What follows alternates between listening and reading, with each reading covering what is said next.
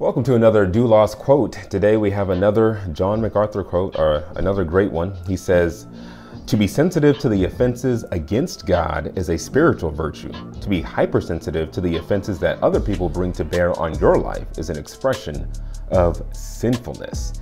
And I think this doesn't get any more clear than our Lord Jesus Christ in John 2, or in 12 through 17, where it says, "After this, he went down to Capernaum, he and his mother and his brethren and his disciples, and they continued there not many days.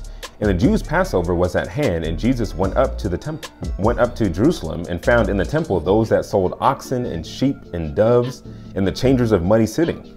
And when he had made a scourge of small cords, he drove them all out of the temple, and the sheep and the oxen, and poured out the changers' money, and overthrew the tables, and said unto them that sold doves, Take these things hence.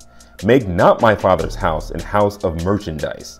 And his disciples remembered that it was written, The zeal of thine house hath eaten me up." And we see that really as a great example of the Lord Jesus Christ being angry, not because he was offended, but because God was being dishonored in his own temple, in his own house. And so that is the standard that we have to set for ourselves, because Jesus is the standard.